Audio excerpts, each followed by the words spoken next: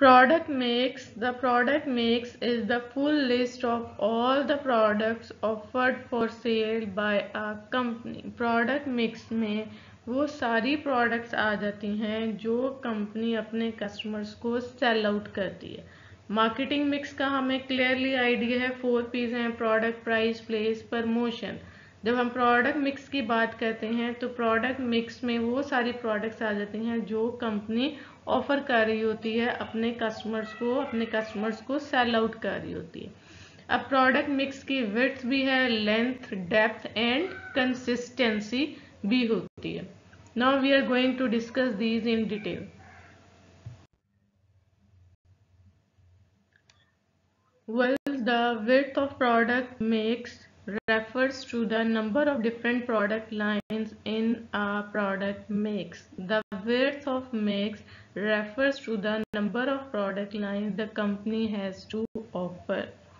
जब भी हम प्रोडक्ट मिक्स विड्थ की बात करते हैं तो एक कंपनी जितनी प्रोडक्ट लाइंस ऑफर कर रही होती है, जब हम उन सारी प्रोडक्ट लाइंस को एड अप कर लेते हैं, it makes a product mix width. Let's take the example. If the company produces only 2 soft drinks and juices, this means its mix is 2 product wide. एक कंपनी है वो 2 categories में deal करी, एक soft drinks में और एक juices में। तो हम ये कह सकते हैं कि इस कंपनी के प्रोडक्ट मिक्स के विड्थ 2 है, means this is 2 product wide. If we take the example of Coca-Cola, then it deals in juices, soft drinks, mineral water, and hence the product mix of Coca-Cola is the 3 product wide. अगर हम Coca Cola की example लें तो Coca Cola deal कर रही होती है juices में, सॉफ्ट ड्रिंक्स में और मिनरल वाटर में। 3 प्रोडक्ट लाइन है, इट मीन्स कोका कोला का प्रोडक्ट मिक्स 3 प्रोडक्ट वाइड है। जितनी प्रोडक्ट लाइंस होंगी उतनी उसकी विड्थ बन जाएगी। अगर एक कंपनी है उसकी 10 प्रोडक्ट लाइंस हैं, it means product mix width is 10।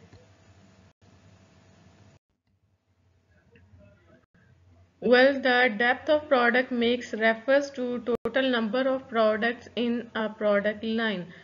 Product mix depth का मतलब ये है कि एक प्रोडक्ट लाइन है, उस प्रोडक्ट लाइन के अंदर फर्दर कितनी प्रोडक्ट्स आती हैं। जितनी भी प्रोडक्ट्स आती होंगी उन सबको हम क्या कहेंगे, it is the depth of product mix. There can be variation in the products of the same product line. एक प्रोडक्ट लाइन के अंदर जितनी भी प्रोडक्ट्स हैं उनमें थोड़ी थोड़ी वेरिएशन होगी। हाउ, कैसे? Let's take the example of Colgate.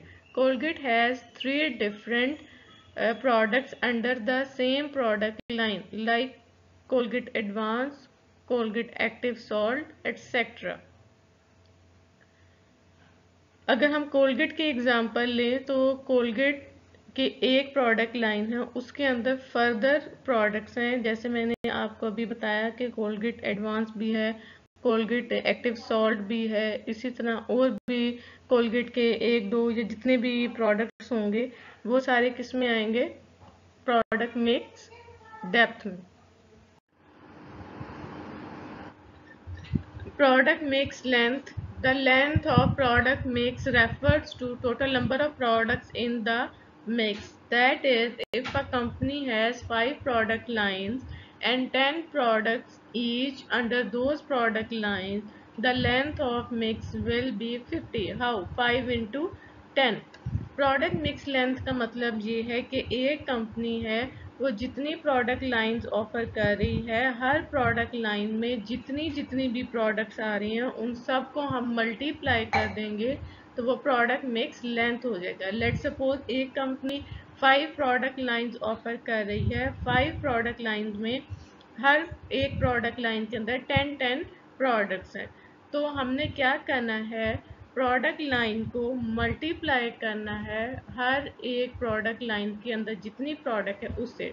इस केस में 10 प्रोडक्ट्स हैं तो हम 5 into 10 कर देंगे तो प्रोडक्ट मिक्स लेंथ 50 हो जाएगा।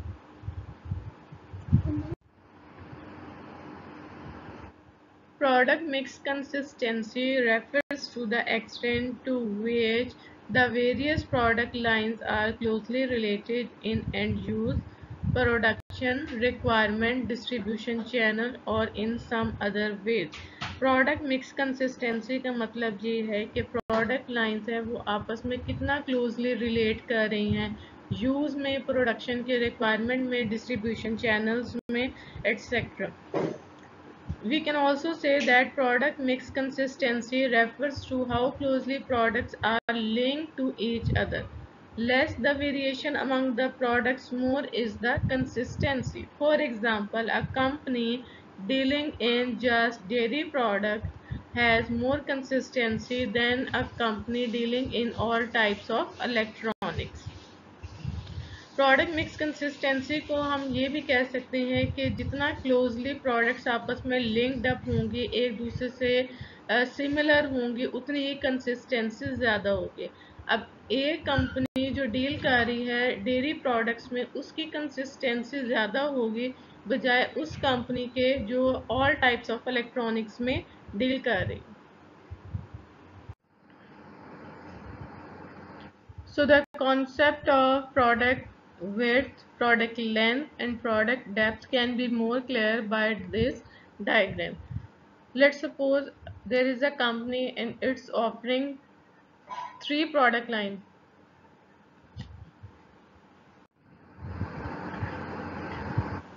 So the product length, depth and the width का concept है इस डायग्राम में बहुत क्लियरली मेंशन किया गया है.